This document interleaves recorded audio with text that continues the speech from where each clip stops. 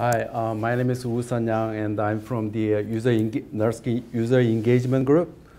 And I'm going to talk about the debugging, very simplistic, introduction to the debugging on Korean Edison. So, why do we debug? Why do you use the debuggers? The reason is that once you start to change your code, and then you will see that your program does not generate the correct answers anymore, and you don't know why. You try to figure out where the problem started, or the program simply crashes and you don't know where, and the whole program just hangs. And this kind of thing happens quite frequently.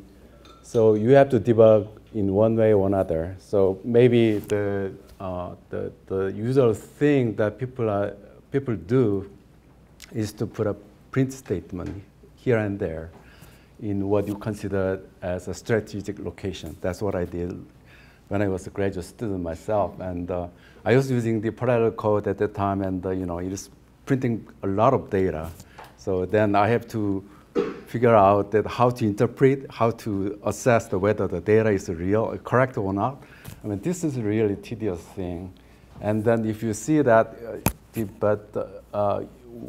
when you look at when you are teenagers and to examine all this printed data, and then figure out that there's nothing wrong at that point, then you have to put a print statement in somewhere else, and you have to do it again. But problem is you have to recompile the code, and then this is really tedious and exhausting, and it really burns you out pretty quickly. So that's why we are using debuggers, and there are many really nice debugging tools, and generally it doesn't make you compile every time you try to examine a certain thing, different thing. You just compile once, and you don't do it, and then you can. The more important thing is that you can control the execution pace. You can make it stop, the program run, and then you can program to stop, and then at that point you just examine the variables to see whether the values are reasonable or something odd. And then you do things. And that also, because this tool, you can provide many features, like you can visualize the data of array. So you can visually examine whether the data is reasonable or not. Or you can just some statistics. And with it, you can quickly, relatively speaking, you can quickly identify where the code fails. So on Korean Edison, we have several kinds of debuggers.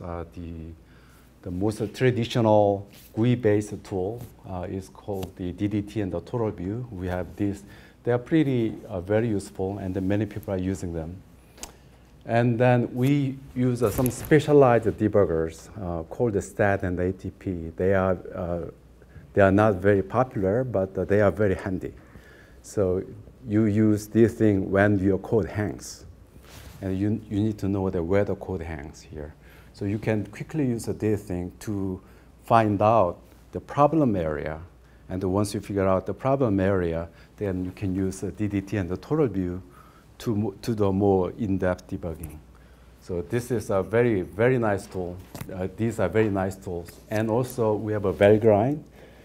This is actually a suite of debugging and the profiling tools. It's not just the debugging tools, but it is best known for its this tool called the memcheck. This is for strictly for memory debugging. You can detect the memory issue. You can detect the memory leaks as well. So, and also we have a Intel tool called the inspector, and we can use it for detecting the threading. Like if we use OpenMP, and if there's some race condition, it can detect. It can tell you where the race condition happens, and also it can be used for memory debugging as well. Also, there's some interesting tools that the Cray provided is called the comparative debugging. Once you modify a certain code at a certain point, and then you see the results start to deviate from the previous one. You want to know where the deviation starts. So you basically run two codes side by side. So you do a comparative debugging, and then see that where the difference starts. So this is CCDB and LGDB. So today I'm going to just cover the first part. Okay, so I'm not going to cover the other part. And the other part, we have some in-depth training on April 24th. So, if you're interested in, to learn how to use these tools, and just sign up and for this training.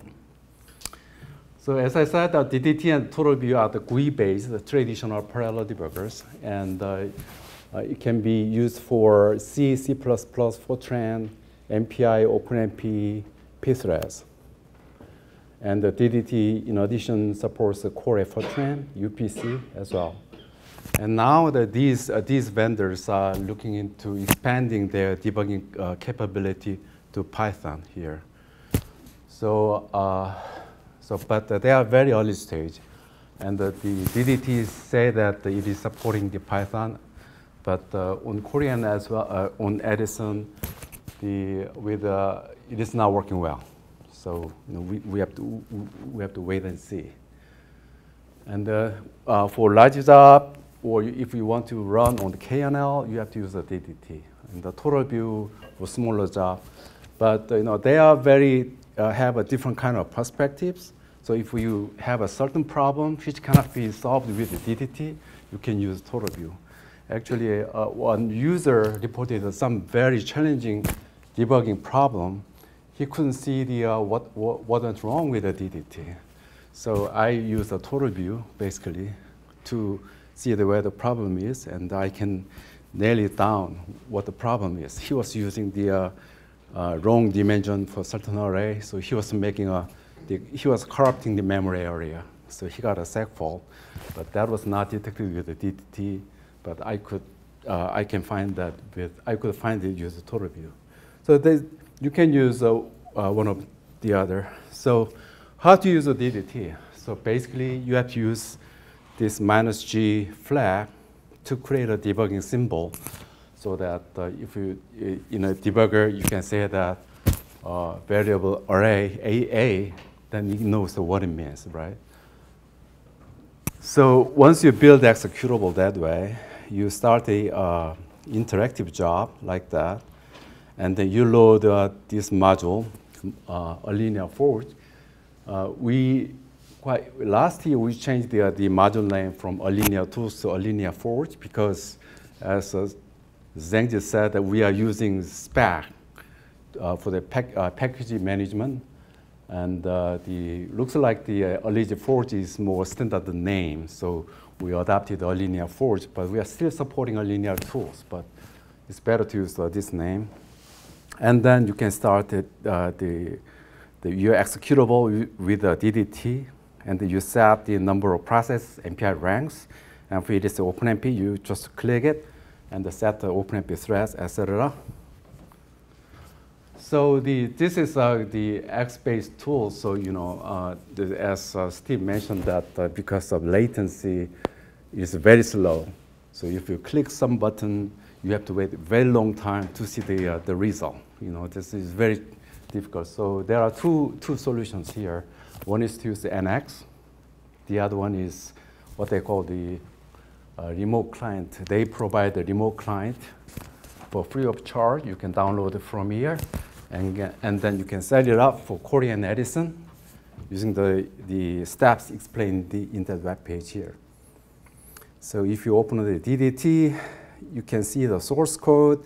You can navigate within the source code using these buttons. You can go ahead and you can move one line ahead, and you can stop execution, and you can create and also this is a very nice thing. You see that on this line, you are on this line. You see that this kind of line here. So what it is for is the variation of the values of this variable over MPI ranks. By simply looking at it, you can tell whether that is corrective behavior or not. So this kind of tool shows many bits of things that are helpful for you to detect something.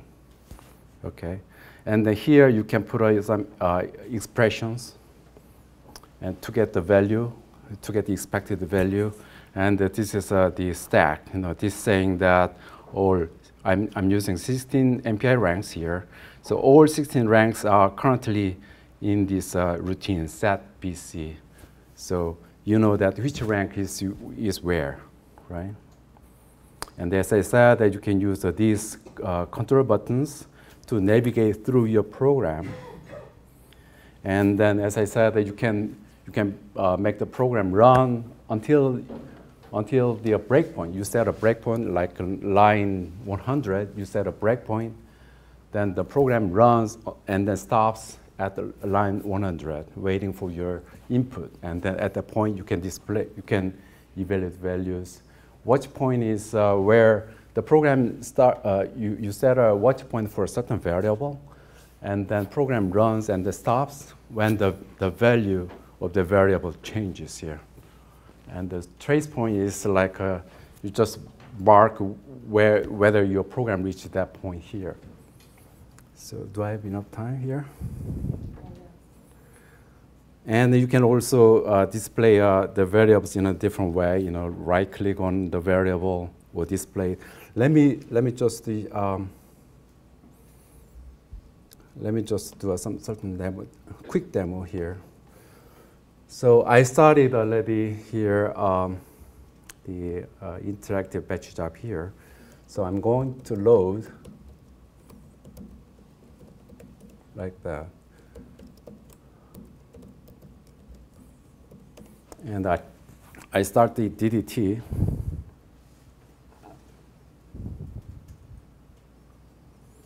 Okay, so I set the number of ranks to 16, and that is a pure MPI, and then just start run. And it is checking the license, and then it is trying to connect to all the processes on this node here. It takes quite a bit. I just wanted to ask you a question before you keep on running. There is a argument line. Right. So we can put all the arguments that we want as on the terminal. Right. You know, like yes, yeah, you can put the arguments there, and also for the affinity thing. I think that you can put it, you know, the affinity that Helen just mentioned, like, you know, using the -C value and whatever that thing. You can also put it in a different argument line there. But yeah, that is the way you usually put the arguments that are needed to run your program. I don't know what is happening here. Any other questions here? I do not know. It's Corey.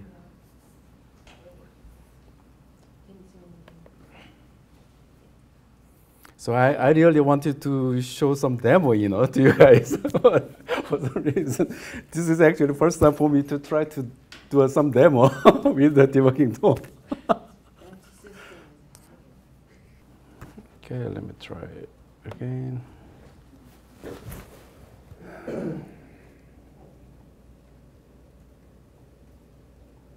Okay, got it. Okay. So you see that I have a 16 MPI ranks here. Let me just make it a little bit smaller. Decrease. Decrease.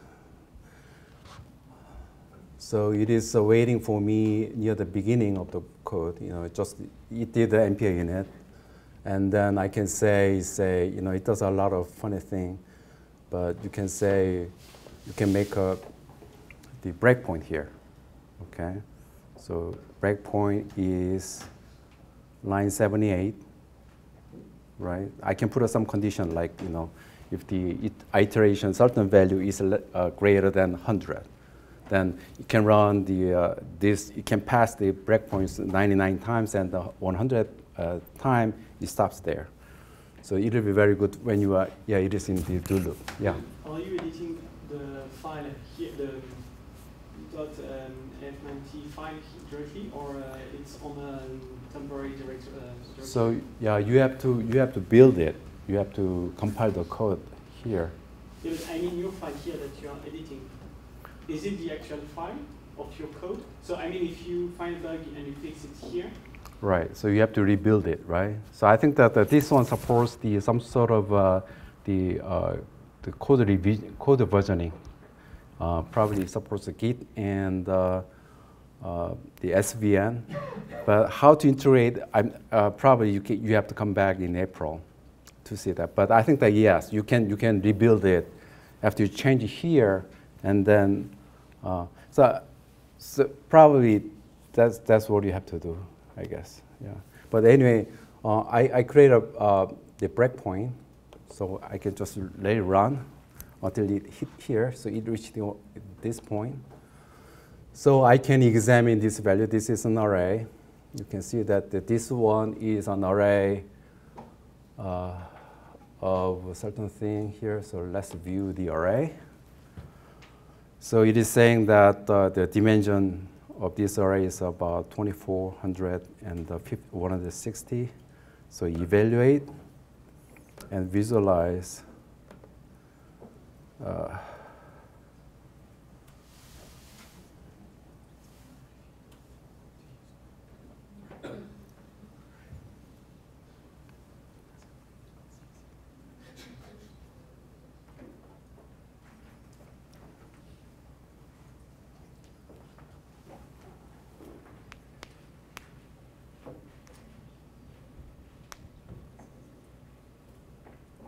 Okay. So you can see the values of this variable for this rank, right? This must be rank 0 here. So it shows some funny shape here. So this is something that you may focus on if there's a problem with this. You know, this is not smooth, right? Actually, it's not a bug. It's because I was enforcing the boundary condition at the edge here. So this looks a little funny, but it is the correct one. You know, what I'm saying is that you can visually check whether that the values are reasonable or not by looking at it. Or you can actually check the statistics, you know, whether you see you know, certain odd value like nan, not a number, NaN, or you know, certain value if you expect it to be a positive numbers only, but if you see a negative number, then something happened here, right? So you can check this kind of thing very easily using these tools.